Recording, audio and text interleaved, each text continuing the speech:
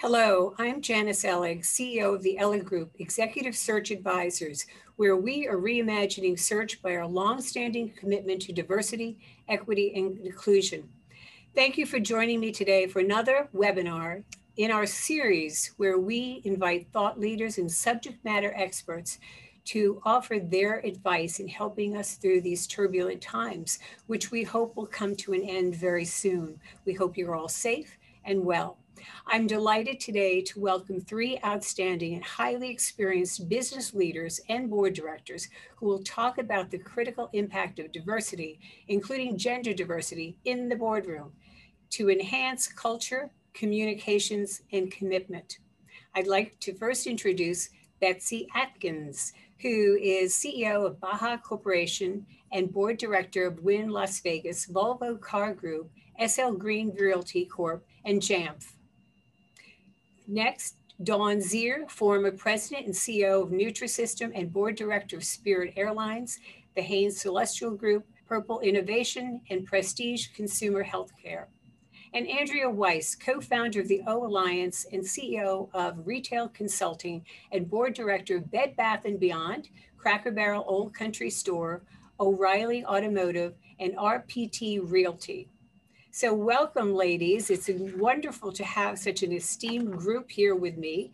You're all experienced CEOs and business leaders and directors of boards. It'll be a dynamic discussion, and I welcome questions from our audience so we all have takeaways that we can take to our boardrooms.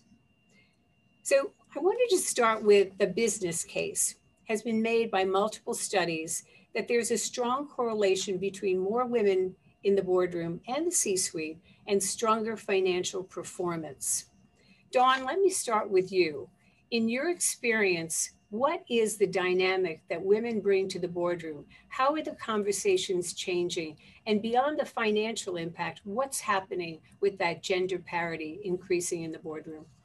I believe that women in the boardroom drive more robust 360 conversations, not just about what the numbers are that have traditionally driven a lot of the board conversation, but the whys and hows behind them. I definitely have noticed with boards that have strong female leadership, the talent conversation is more front and center, corporate responsibility is more front and center, the consumer voice is more front and center, and ESG is also more front and center. And I think this aligns well with the hot topics that are important to large institutional investors.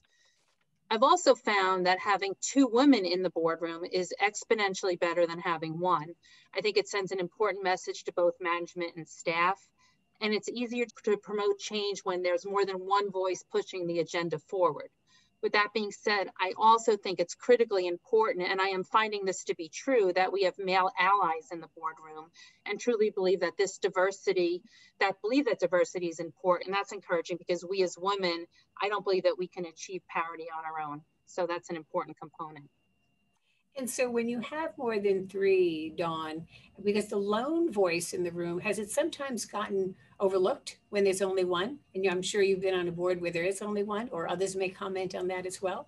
I think it's much easier when there's two, but certainly with strong women, one strong female voice is certainly better than none, but I find two to be better.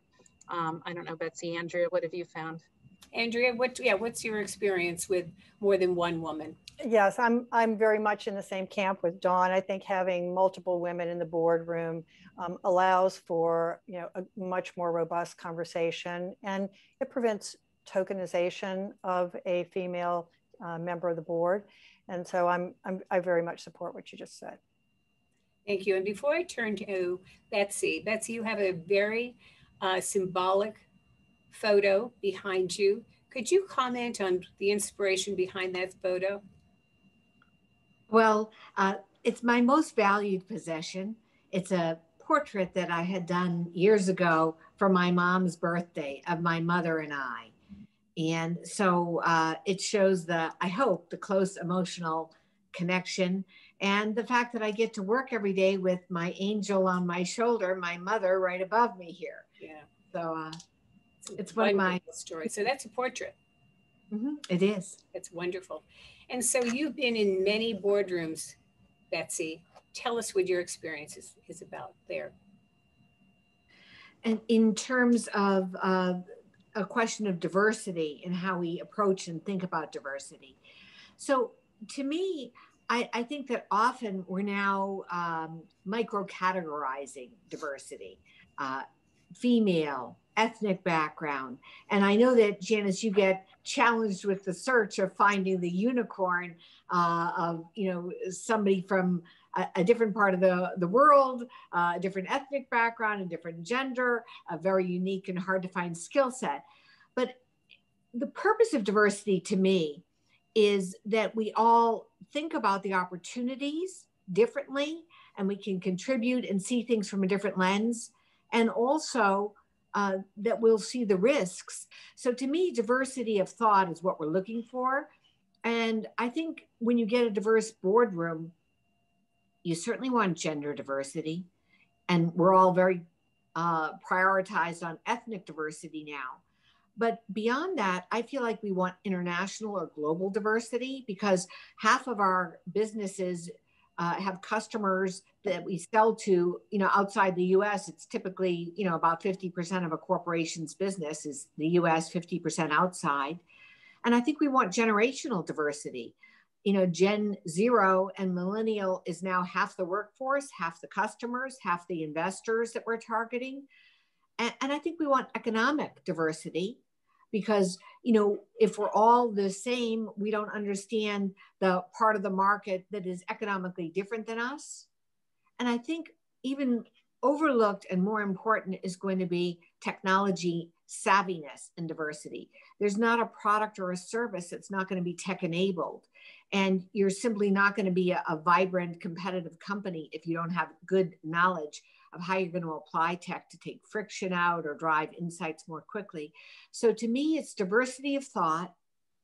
And we should look at many elements of diversity of thought to come up with the best ideas.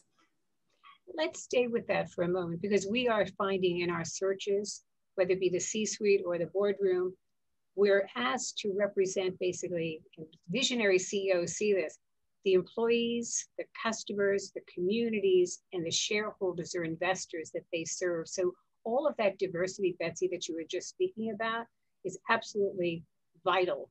Global perspective, age perspective, and then functional areas like technology, all really important. But when you look at the US boardrooms today, still compared to overseas, we rank number 18 globally in terms of the gender factor. So we should be number one, but there are countries like Malaysia, Italy, Spain, South Africa ahead of us. So how are the conversations, are you seeing them change? I'm going to stay with Betsy for a moment, in terms of gender, but now also, as you were raising, color. Is that having an impact on the gender factor, where we're already still behind, where boards may be saying, we want people of color. Even before women, we want people of color. Is that one of the conversations that you're hearing more of today? Yes, you're right. Coming off of the tumultuous past year, we are seeing a push to add racial diversity and people of color. So certainly we are seeing that, although I'm not generally a fan of, having prescriptive requirements like the state of California, which has a prescriptive requirement. It did work in Europe. So you're right. It's hard to refute the fact that they got to 40% in the Scandinavian countries and Italy by mandating it. I think the talent pool coming up the C-suite is more robust in our country. And I think that I imagine, Janice, maybe you're even better informed than all of us to answer that the searches that you're receiving, I would imagine are overwhelmingly focused on female directors, and this year, especially on people of color. We are seeing more of a need for people of color, but we're very clear with our clients to say, if that person wasn't a person of color, would you take them? So we really want to make sure that we get the right, backgrounds and experiences and skills. And I think, again, informed and visionary boards get it, but there's a pool of candidates out there, women and people of color, to go to. So that we're finding we can fill those seats looking at both. Andrea, what's your experience in the boardroom in terms of the cultural, ethnicity, those differences? Well, I'm probably the only one on this call that's actually chaired a board in Europe, because I did chair a company there and in Spain. And what I would just say about the European mandates is that you did have some sacrifice of quality. You also had a lot of family dynamics in publicly traded companies in Europe, where daughters and wives of other board members were brought on to the board in order to be able to hit the female mandate. So I'm a big believer in quality, and I'm a very big believer in a robust search process, because I actually believe that you can get quality as well as hit the diversity goals that a board may have if you look in unexpected places. And going back to the earlier comment about does it matter when you have more women in the boardroom, I believe that women actually are leading some of those conversations. Remember, it wasn't that long ago that as a woman, you were essentially just being invited to join the orchestra. And today we're beginning to focus on becoming conductors of the orchestra, which means we're beginning to have important roles, key roles, running committees like nominations and governance, like compensation, like audit, where some of these more important conversations about the quality of the board members that you're going to bring in happen, and where you can in fact push for the kind of search that will bring excellent candidates that may not have been discovered. Dawn? I want to go back to something Betsy said around the micro-segmenting of diversity. And I do worry about that. And I tend to stay up at night because I worry about the double checking of the box. So people thinking if I can bring in a Black woman, that's great, 2 checks. And that's not the spirit of what we're trying to do here. And advancement for one group shouldn't come at the expense of another. So I think as directors, as chairs of nominating and governance, we have to be really vigilant and careful about that. This is something I give a lot of thought to and push my boards on. And when you push your boards on that, Dawn, how do they respond? What's the reactions? I think they're open to it. I mean, we're always looking for the best candidate, and I cringe sometimes when I hear words like it's hard to find qualified candidates, people of color or women, because we know that you just have to look harder, but that they're out there. So the boards recognize that. I think sometimes with the quotas and some of the external pushes, it's easier to kind of try to get somebody that comes in that can address multiple boxes. But again, I think it's always about bringing in the best candidate. And we do have to be careful, again, that, we're not looking to have, 2019, the year of the woman, 2021, the year of the Black person. It has to be about forward advancement for all groups. And I think that's a challenge that we're facing, but I'm confident we'll do it the right way. I think you have to be thoughtful. Dawn, you're touching on something I think is really important. If the process is really engaged and transparent and open, and the governance committee leads it, you're actually getting engagement from the rest of the board. Everybody has networks of people. And, we need to put it through a professional search organization so they can be vetted, their backgrounds, their skills against a thoughtful matrix. But ultimately, I think I'm seeing the best outcomes where you really have a discussion about how you refresh and renew your board over time. Just like you outgrow certain management as the company goes on its journey, you outgrow the value of certain of your directors. They've been, earlier in the company's journey, or their experience was more of a legacy bricks and mortar experience. And now the company is more e-com and digitally centric, or the whole, new product cycle has changed to be more acquisition oriented. So you need people who understand post-merger integration, whatever it might be. And when you chart the path of the board, next to the strategy of the company, and see what skills you need and talk about it holistically and get everybody involved, I think you get a far better outcome, and you avoid that box checking, which a lot of boards do get reduced to. And I've experienced it. It doesn't get you an optimal outcome at all.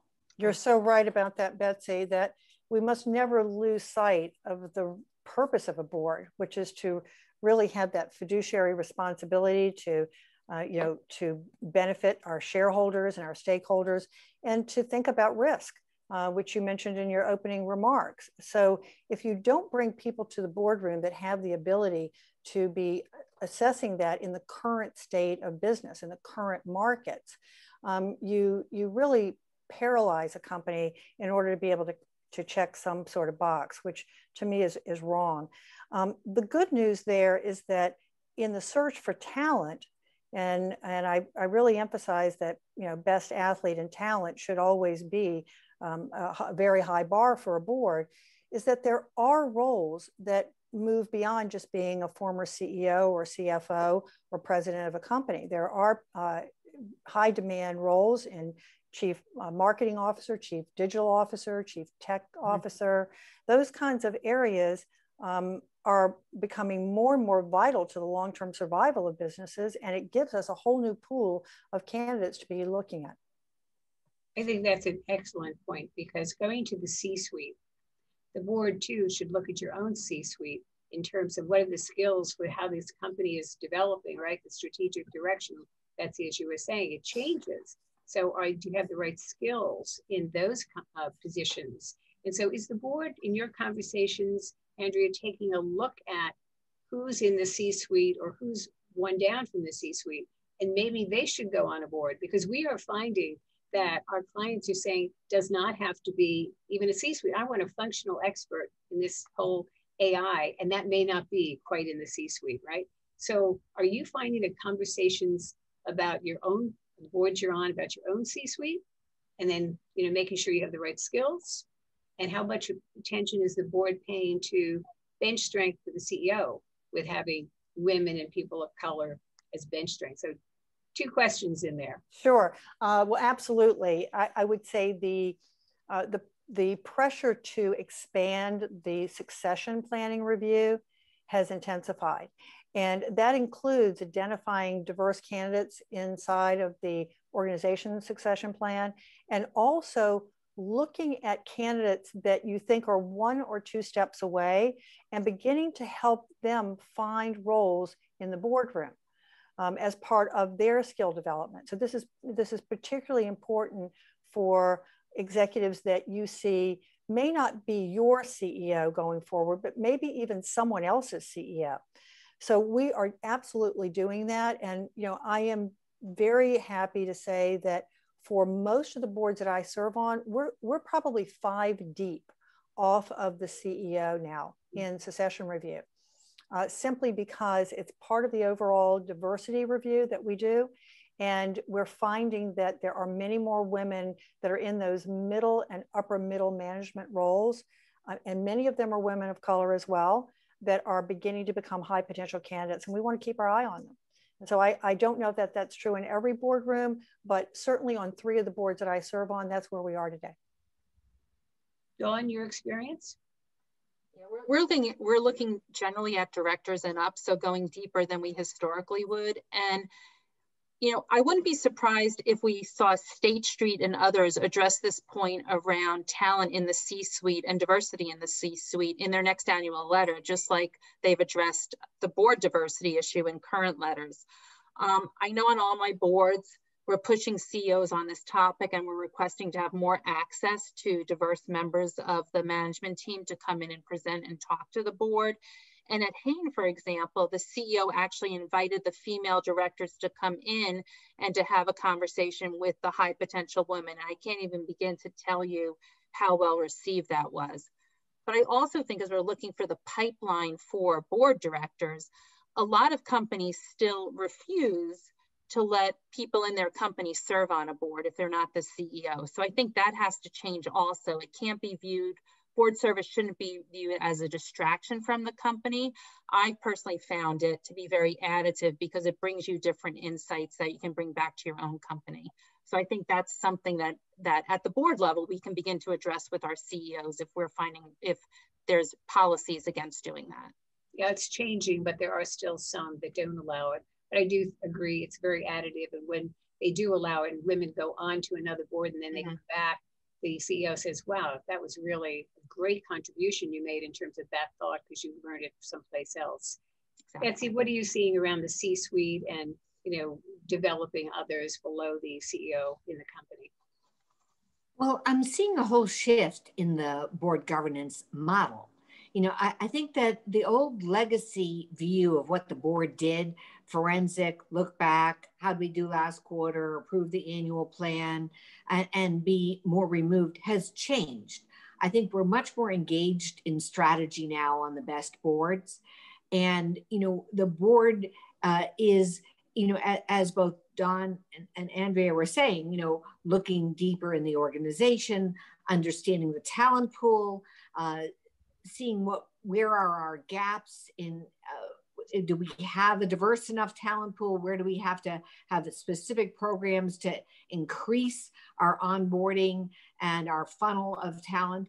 But I think that it's the role of the board now to really be more thought partners as well as oversight and fiduciaries on behalf of our investors.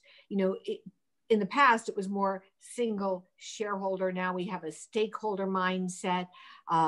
Environmental, social governance are the pillars that we're measuring against, but we're looking at the stakeholders, and that's a much more engaged new governance model. And really the board's there now as much as oversight, but to be an asset and an accelerant and a provocative thought partner with leadership to help them think about what are the next new things we need to be doing, because companies don't really go out of business because of financial impropriety very often, which was Sarbanes-Oxley generation 20 years ago. They go away because they're not relevant, they're not competitive, they're not tech enabling, they're not coming up with innovation fast enough.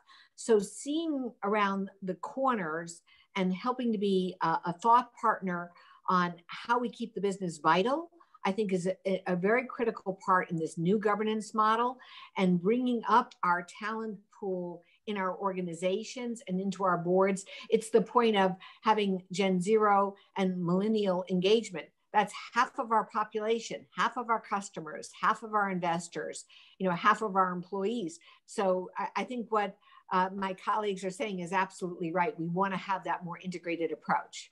Hey, Betsy, one thing that has been very helpful in my personal experience has been the work I've been doing for almost 20 years, or 22 years, I think it is, as a trustee at an HBCU. Because we're now being asked to fill the pipeline, fill the pipeline with really highly prepared individuals. And so that kind of long range thinking around how do you tap into the talents of your board. There are many of our board members serve on university, their alma mater boards as well. And that's where you're going to find the kind of future candidates that will fill your management pipelines that ultimately then earn their way up to the C-suite and earn their way into the boardroom. So that's really taking the long view, is how do you develop talent, from the university level all the way up through the C-suite into the boardroom. Let's talk a little bit about what Betsy just raised, because last year was unprecedented, no playbook. You're all experienced CEOs, board directors. How has that changed in terms of what you were speaking about, corporate governance, really good corporate governance? And this whole webinar is about communications, commitment, and culture. And certainly the culture was really struck hard by the pandemic in terms of employees and engaging them and everybody working virtually. What were the changes for you as board directors? Because I'm sure the hours you spent were just enormous in terms of strategizing and seeing that company through, and you were on multiple boards during the pandemic. Tell us a little bit about how that changed from what board directors of maybe 3 years ago to board directors today, what's being asked of you. And Dawn, let me start with you. It was a big change. And I think the conversation was more around people, which I think is important, because if you believe that people are the foundation for the success of the organization, in boardrooms, we historically have not talked about it beyond succession planning, and an occasional look at and compensation. So really at the board level, we started digging deeper into what is the culture of the company? Can the culture sustain these changes? Is the communication happening appropriately? Is the CEO a good communicator and really being transparent during remote times? And I found that we were much more engaged on those sort of topics around people, talent, consumer safety, of course, at a much deeper level than I've seen historically. And I think that's good. And I think it also, the women members in the boardroom, I believe, really helped drive those conversations forward, and they're critical. Betsy? In the beginning of the pandemic, the conversations were the financial security of the company. And then it quickly moved to safety and your people. And then how do we function effectively in distributed virtual environments? And I think the big question that is still not answered is, how are we able to assess our effectiveness and productivity in a distributed environment for our knowledge workers? We know how our factories are doing. We know how our certain functions are doing, whether it was, your customer service organization. We sped up automation, but ultimately, that thing that makes the enterprise vibrant and different is the creativity. It's the spark of ingenuity and new ideas. And I think that we haven't been able to do that in a distributed virtual environment as well. Steve Jobs says, he got the great idea, walking down to the water cooler, and the serendipity of running into somebody else he wouldn't normally see, and it sparked an idea. So I think as we look at, as board members, this big question of what's the future of work? When do we return? Do we return 100%? Do we do a hybrid model? Do we stay 100% remote? What works for our industry and our business? I think that's the big challenge. And the lens that we've spent, in my opinion, over-indexed on was the stress of our human capital, our anxiety, our isolation, no parameters between personal and work life. And we haven't looked at it through the whole holistic pyramid view of, well, what's the best for our enterprise? Because without a vibrant enterprise, you don't have anything. We've been focused, all the popular media, on, how do the employees feel? And then how are the teams doing? Are they productive? What unit of work can we assess from the supply chain team? What are our tools for measuring that? As opposed to only saying, hey, how did this impact our people? I think we have to look holistically as we go forward on that. Andrea? Well, certainly this year was, for me, very uneven, is how I would describe the boards. In the cases of organizations that were in essential businesses, it was pedal to the metal, and everything that Dawn described is exactly how that felt. If you were in businesses that were in varying forms of lockdown, and you were dealing with existential issues, which is what Betsy described, which is your financial security and how long can you sustain, essentially being locked out of your business, very different kinds of conversations. So this was a year for that kind of test of a great board, which is what kind of situational leaders do we have in the boardroom? And can each one bring their strengths to bear during this period of time? So if you were in a business that was trying to think about shoring up the balance sheet, you better be certain that you had somebody in that room that fully understood your capital position, okay, and your long range planning. If you were a business that was trying to serve consumers and where security and safety was paramount, you better have someone in the boardroom that's going to bring up those kinds of human capital issues. So that's why it brings it full circle, Janice, to your original conversation, which is, who do you need in the boardroom? Well, you need a diverse group of individuals with a diverse set of skills that you can lean into, okay, in both good times and bad, to do the right thing for all the stakeholders.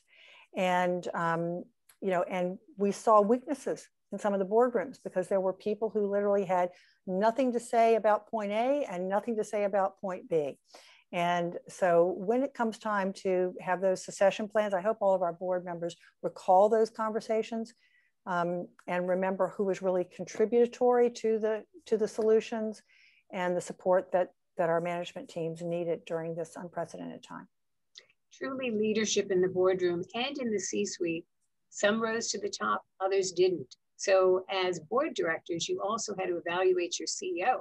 Was this the right person leading the company, and were we headed in the right strategic direction? So what the board members are facing today is unlike what they've faced in the past in terms of really good corporate governance. So we're coming to the close of a really great discussion. I'd like to go on for another half hour, but parting words for our audience in terms of leadership, your role in the boardroom, culture, communications, commitment. What is needed today going forward? I think the most valuable thing going forward is real engagement and real passion and conviction around the opportunity that the company has, and finding ways to add value in a very constructive, proactive way without overstepping. Dawn? To accelerate, we have to make sure that directorships aren't viewed as a lifetime position or a 10 to 15-year position. I'm not in favor of establishing term or age limits, but I think we have to get comfortable in nom-gov and as chairpersons and asking people to step down from the board if the needs have changed. And directors need to be more comfortable at stepping down if they feel that they've done their job on the board to make room for more people. Boards, like companies, need to be living, breathing organizations that adapt to the ever-changing landscape of the challenges we face. So I think it's more comfortable about moving people in and out. Andrea? Yeah, Janice, I would say my parting words would be, let's not pit ourselves against one another. White women against people of color, men against women, Hispanic against Black. That makes no sense. And we should be keeping our eye on the prize, which is to have diverse thought in the boardroom and to ensure that we create equal opportunities for individuals that have the merit to be in the boardroom.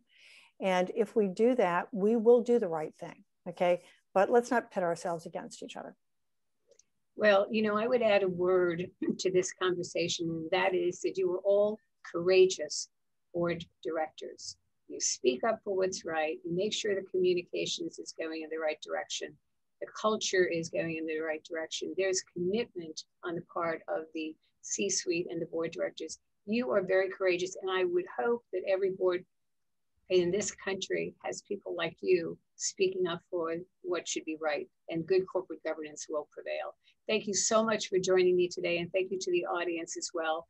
And this will be on our website, and if there were any questions, we will send them out to you by email. Betsy, Andrea, Dawn, thank you for joining us today.